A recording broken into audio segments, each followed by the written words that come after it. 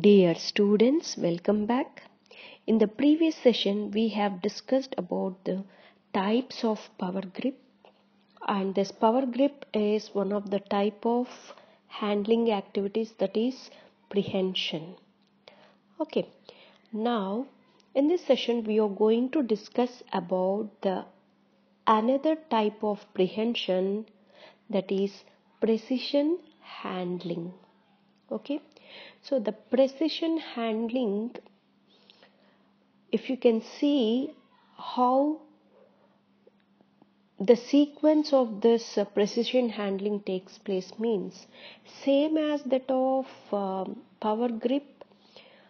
In the power grip, it is having 4 steps of sequence, isn't it?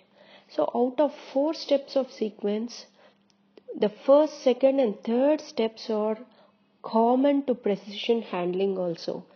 So what are those sequence steps? One is the opening of hand, positioning the fingers, approaching the fingers to the object, and the fourth one, whereas in the power grip, the sequence for the power grip is maintaining a static phase, which helps in gripping. But in the case of precision handling, the fourth step is modified here. So in the precision handling, the fingers and thumb grasp of the object with the intention of manipulating the object within the hand. So that means there is a movement of the fingers is taking place. So the manipulation is taking place. That means it is not in static phase. So there is some movement is there in the fourth step. Okay, so these are the 4 steps, sequence of steps involved in precision handling. Okay, next, the positions and muscular requirements of precision handlings are somewhat more variable than those of power grip, and for this kind of handling, it requires much finer motor control, and it is having intact sensation. So here the movements are normally taking place in 2-jaw chuck or 3-jaw chuck. Normally it is 2-jaw chuck.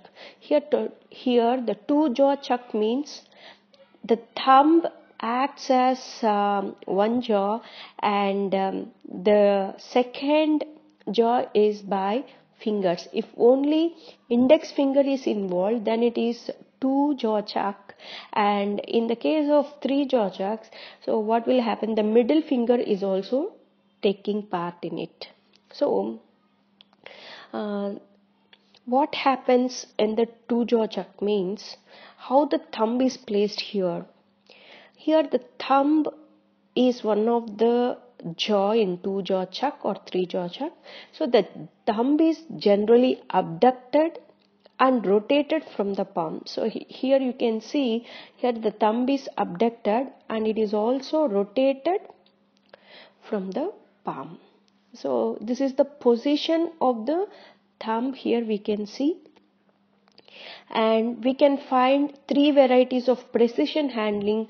One is pad to pad, tip to tip and pad to side prehension. Now we are going to discuss about pad to pad prehension. Okay, here the pad to pad prehension involves opposition of the pad or pulp of the thumb. So here you can find opposition of the pad or pulp of the thumb to the pulp of the finger. So, and also the pulp of the finger to the other. So it is called as pad to pad. Normally it is in the pad of distal phalanx of each digit which are having greatest concentration of tactile corpuscles are found in the digital phalanges, nearly at the pulps. Okay, 80% of precision handling uses this mode of prehension. So out of 100% of precision handling, 80% is done by this pad-to-pad prehension. Okay, next. So here how the joints are moved or present in the pad-to-pad prehension means the MCP and PIP joints are partially flexed. So here you can see the MCP and PIP joints are partially flexed with the degree of flexion being dependent on the size of the object. Okay, and the distal interphalangeal joints may be fully extended. So the interphalangeal joint may be fully extended or partially or in slight flexion. We can call it as partial flexion or very slight flexion we can see in the distal interphalangeal joints. When distal interphalangeal joint is extended, the flexor digitorum superficialis alone performs the function. When partial DIP flexion is required, then FDP must be activated.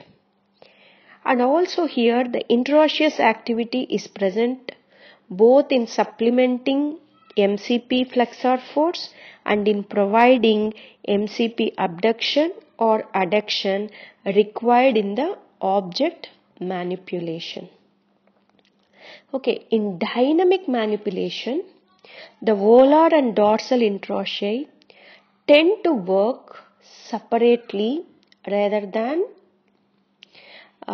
with synergetic co-contraction pattern, which we have observed in the power grip.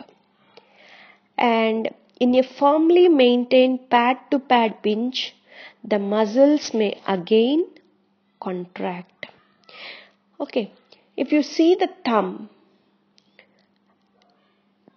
in pad-to-pad prehension, we can see there is a slight flexion in the CMC joint. So the first carpometacarpal joint is in flexion, and also you can find the abduction and you can find the rotation of the thumb here.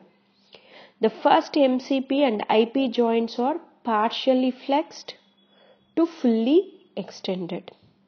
Okay, the thenar muscle control is provided by, so as we know that it is having 4 thenar muscles. One is opponens pollicis, flexor pollicis brevis, and abductor pollicis brevis, and finally adductor pollicis.